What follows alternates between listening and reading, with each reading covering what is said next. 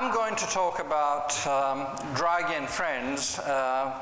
He doesn't have many friends, but he has many people who observe him very closely. So I'm going to make 4 points. First, I'm going to say something very quick about where we stand today.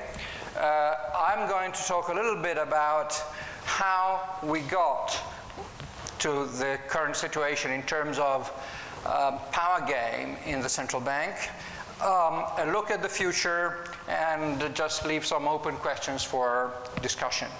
My main point is that we have been talking as libertarians about government, state, lawmakers, and politicians. The danger ahead of us, in my view, is not so much the presence or the activity carried out by politicians, but rather what this new breed of self-appointed technocrats are doing. Politicians, in my view, are going slowly into the background, and power is being concentrated in the hands of people like Draghi. Technocrats that apparently operate as usual in the name of the common good, but that in contrast with many politicians, especially according to the democratic image, these guys are totally unaccountable. And Draghi epitomizes this lack of accountability, which is unfortunately gaining currency throughout Western Europe and might extend to the US. I'm going to concentrate in Western Europe, though. So first, where do we stand? Well, the power of Draghi and his friends, who are not really friends, they're just, say, servants, perhaps, or grateful correspondents. His power comes from the fact that he can do whatever he likes with the money supply, and whatever the European money supply. And what that has implied is basically the following. He has first bailed out governments and bailed out banks. Now he calls the shots for the future. Why has he bailed out governments and why has he bailed out banks? Basically for the same reason. He is part of some kind of revolving door agreement. Remember where Draghi comes from. He comes from the Italian top bureaucracy. He was the general manager of the Ministry of Economics. Then he became Minister for Economics. He was a director at Goldman Sachs. So he went in and out, and this is a standard practice in that the reason why, well, the way these guys operate is that, especially when you have countries that are deep into debt, the big business for them is to enter negotiations with investment banks in order to allocate treasury bills. So basically what these guys do when they are at the ministry, they call Goldman Sachs or other banks, and they say, look, I have, say, 50 billion euros to sell tomorrow morning in order to finance the deficit or to finance the debt. I cannot risk not to sell this debt. How much do you want in order to guarantee these purchases, which basically means how much do you want in order to transfer my treasury bills from my printing machine to the portfolios of your clients. And they quote a tariff, they quote a price. And since the price is paid by the Italian taxpayers or by taxpayers throughout Europe, why not? You quote your price, somebody else pays, I accept the deal. And regrettably, these guys, the seller, ends up on the board of directors or as being a director or executive manager in the investment bank once he decides to leave his ministerial job. Then they go back to the bank and, well, they go back to politics. They get appointed, in this case, to the central bank, and guess what he's going to do? He's going to rescue the banks. So Draghi probably does not care too much about government debts, but he cares a lot about investment banks and commercial banks, which in the past have been buying treasury bills from most European countries. So basically, my point is that what Draghi is doing, what Draghi has been doing by printing euros through these 7, 8 years now, has been bailing out the banks to which he was understandably grateful and who contributed to his various appointments. So this is kind of the say, hidden agreement, which is not that hidden because it's public. I mean, it's public, his career is known, and it is known that the main beneficiaries have not been governments, but have been the banks. Now, the point is, so this is nothing new. The point is, how did we come to this point in which this, say, technocrats, thanks to revolving door agreements, thanks to acquaintances, thanks to doubtful careers from the moral standpoint, how come that our societies are almost admiring this category of people? Well, my explanation goes back to rent-seeking. I think Hans yesterday was mentioning the public choice story, and rent-seeking is what Bastiat, Ferrara, and more recently Tulloch spoke about. And it is about privileges. We have been going through, in my view, through three periods, through three pictures regarding rent-seeking. The first period, we can call it the Bismarckian story. And it came to the surface in the 19th century, and basically it was a deal between big business and government. The idea was, I'm just summarizing, and you'll forgive me for that, the state government takes care of you, it engages in pursuing the common interest, it diffuses social tensions, it keeps large corporations in check so that people are happy, and as a, say, counterweight, it helps corporations by giving them privileges, by restricting competition, and by giving them all kinds of subsidies, and by keeping trade unions in check. So there is this kind of bargain between the public at large that wants to be taken care of and the large corporations. Rent-seeking is the distribution of privileges, and lawmakers were, by and large, controlled by these large corporations who called the shots. Things changed during the 20th century. Once again, I'm not precise, but the important thing is the basic notion behind it. The 20th century was characterized by the expansion of the welfare state and by this expansion of the state bureaucracy. That means, especially in Europe, that a new coalition, a new interest group comes to the surface, emerges. And this interest group is the bureaucracy. Now, the difference between this period and the previous period is that whereas in the so-called Bismarckian period, the lawmaking class is legitimized and supported by large corporations, in the second period, the lawmakers, an interest group by itself, actually creates its own support. So the deal is no longer between business and lawmakers, it's between bureaucracy and lawmakers. And the lawmakers turn into the dispenser, the distributors of privileges. So the ranking between business and lawmakers starts to change thanks to this new actor. And the new actor is the bureaucracy. They don't need support from economic actors anymore. They find support in their own creatures. And this is the beginning of, say, modern cronism, so to speak. You need cronies in order to build your own support from within, thanks to the bureaucracy that you have appointed, that you have created, and that you have subsidized, and that you have protected.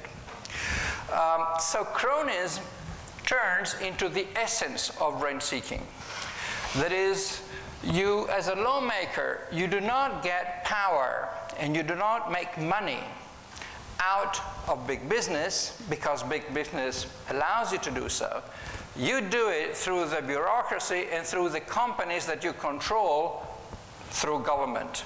So it is, you reap the rents through the creation of a large government sector. You don't have to go outside to satisfy your vanity or to satisfy your greed. You create the opportunity and then you extract the rent. How do you make sure that you extract the rent once you have created the opportunity? You appoint cronies. So cronism in this second period becomes the essence of the rent-seeking story. What is the problem with this, or what is the next step? The next step is that these cronies end up breaking loose. Once these cronies understand that they have the power to interact with the lawmakers in order to allow them to extract the rents that they are creating, they start asking themselves, why do we need the lawmakers? Why don't we self-perpetuate ourselves? Why don't we carry out our own lawmaking, giving, say, some second-hand privileges or something like that to the lawmakers? And this is actually what happened. During, say, the last 50 years until recently, the system has been run by the bureaucrats who have used, for example, regulation in order to expropriate the lawmakers. I'm not saying that the lawmakers are victims. I'm not saying that they're innocent. But what I'm saying is that they're too dumb not to stop the bureaucrats. And they are too incompetent not to stop the bureaucrats. So eventually, the bureaucrats have taken over. And you see it. Well, I come from Italy, I can tell you about Italy, but it happens in most Western European countries. It doesn't really make much of a difference whether, say, Berlusconi, Renzi, or somebody else is in power, because the shots are called by the top bureaucrats. The ministers hardly see the documents, they just sign them. And the scandals comes to the surface when they find out, which is not very frequent, and when they speak up, which is even less frequent. What happened in Italy recently, and I'm sure it happened elsewhere, is that some ministers woke up one morning and said, oh, how come that now we have this regulation? And they got a fax or an email the next day by the bureaucrat say, I sent it to you a week ago and you signed it. And they never knew. They never. So the question is, the bureaucrats, the top bureaucrats have actually moved aside, pushed aside the lawmakers, and they've taken control. How does this new class of former cronies, because now they have a life of their own, how do they justify themselves, and what do they do? Well, the new, say, mantra is merit. What does merit mean? That means, in their view, technocratic abilities, technocratic skills. It does not really mean that they're doing the right things. It does not mean that they have a vision. But it means that they are so complicated, so convoluted, and so arrogant, they then eventually become unaccountable. And this is where banking and central banking comes in.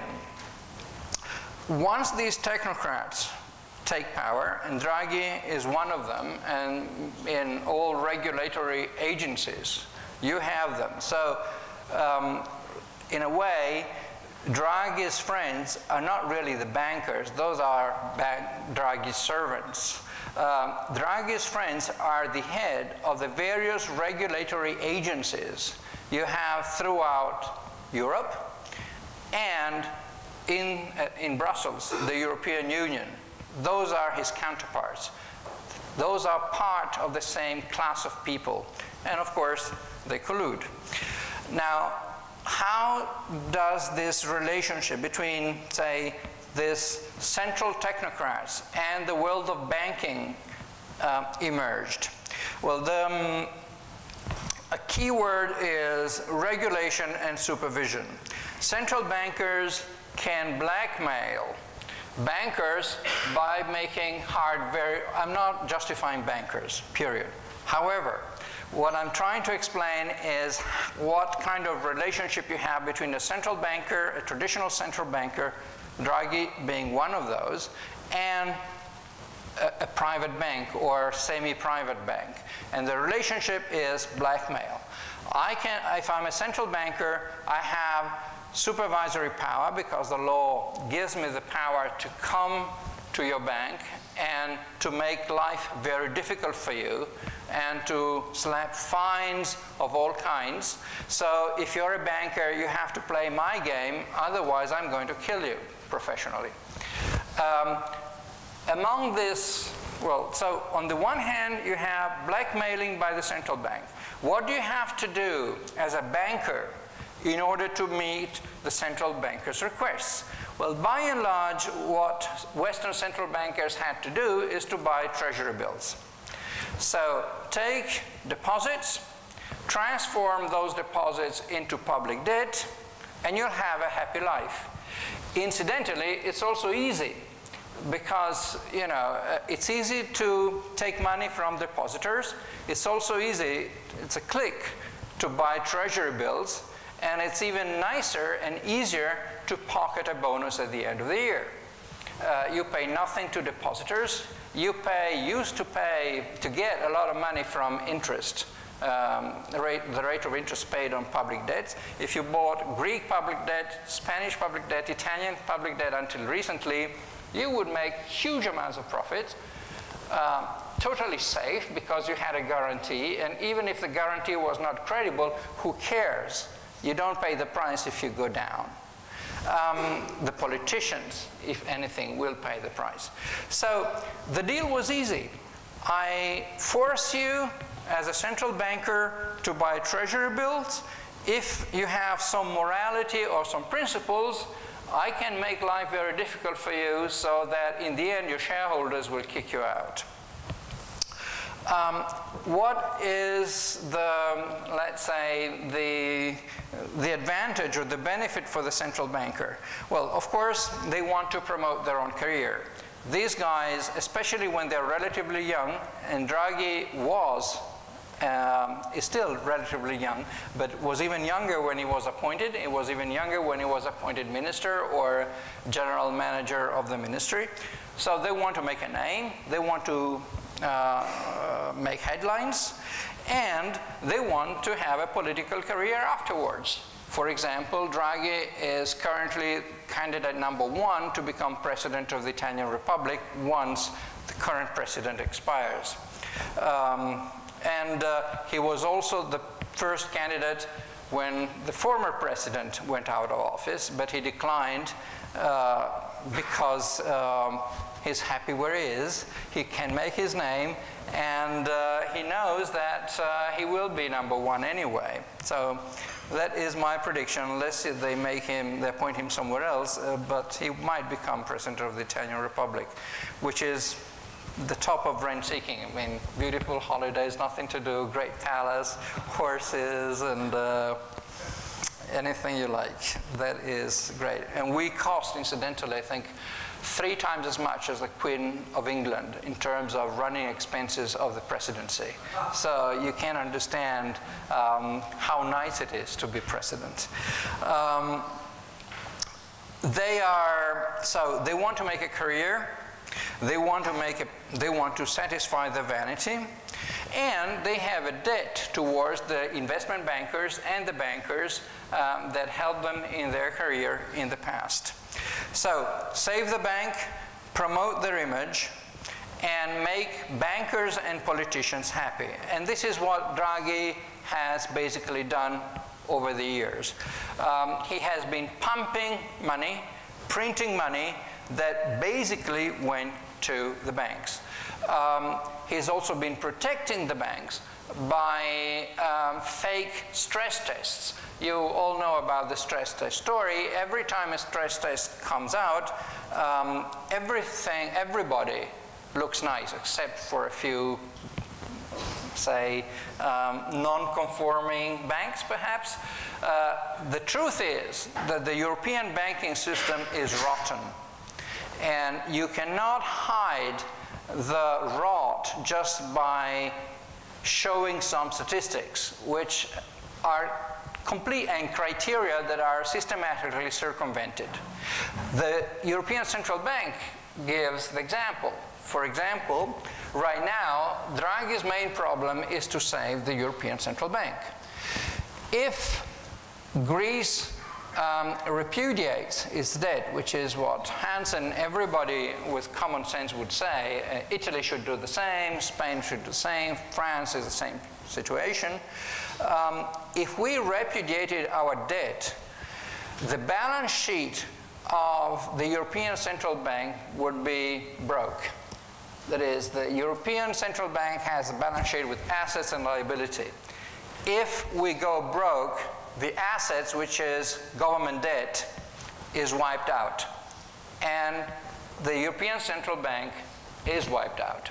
So basically, printing money right now serves three purposes. Makes politicians happy, makes banks happy because they have easy access to credit, and it makes himself happy because it helps the European Central Bank to survive. So there will be no, end to this easy monetary policy unless you have a major shakeup. Greece is not enough. You need a big country to go bust. A big country could be Italy, it could be France,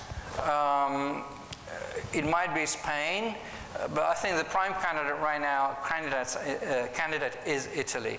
And how could Italy go bust? Well, for example, if interest rate went up, we wouldn't be able to serve our debt and we should repudiate. So debt servicing would go through the roof, which means that Draghi, once again, is forced to enhance an easy monetary policy in order to keep interest rates down. And it does not do it for growth. This is just smoke in the eyes. I mean, this is not a Keynesian story. This is rent-seeking and cronyism, which might be correlated, but it's not exactly the same thing.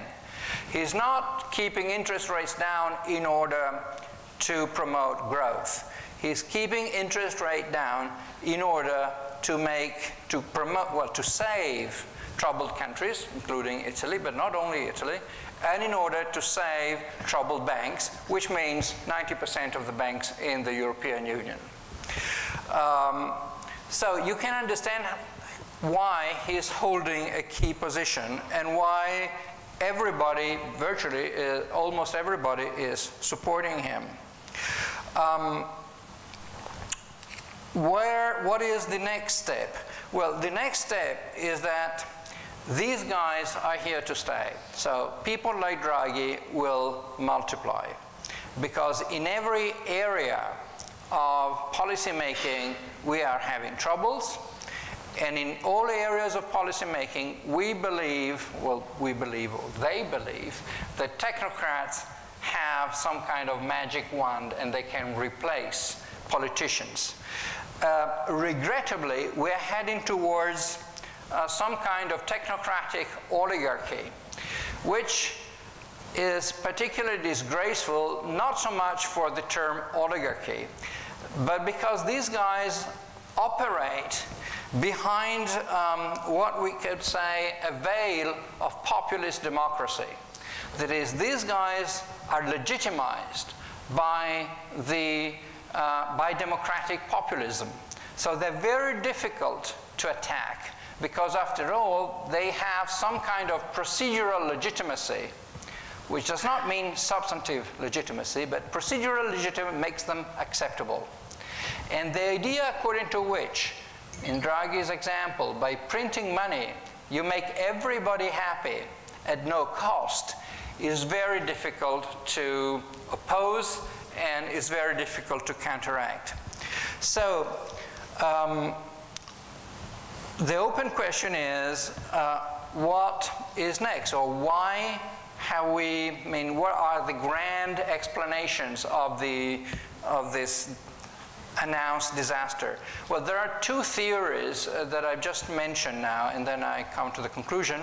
And the two theories are, one is the ideological change. I mean, we've been swept away by an ideological change, the infatuation with populist democracy that dates back probably to the late 18th century, the French Revolution, the idea that power for everybody, power to everybody, something that even Rousseau was very skeptical about, but they have taken over. And after 200 years, things have gotten worse. So this is the ideological explanation, and I don't think that we are on the verge of a new ideological revolution. So this is the first,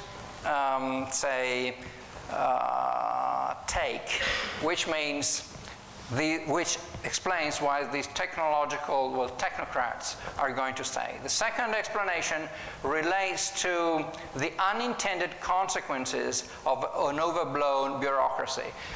For example, if you read Neil Ferguson, he's not against, he's against, first he criticizes a heavy state, but he does not criticize the notion of government and the need for a substantial government. And he says, well, the fact that government has led us to unintended consequences should be an incentive to get things right. And that takes us to the technocrats. So the glitch, or if you want, the delicate point is that these people, and most of them belong to this Ferguson category, believe that government is good, that things can be better, that things can be fixed, and we should get rid of the old political class and have a new class of people appointed according to merit.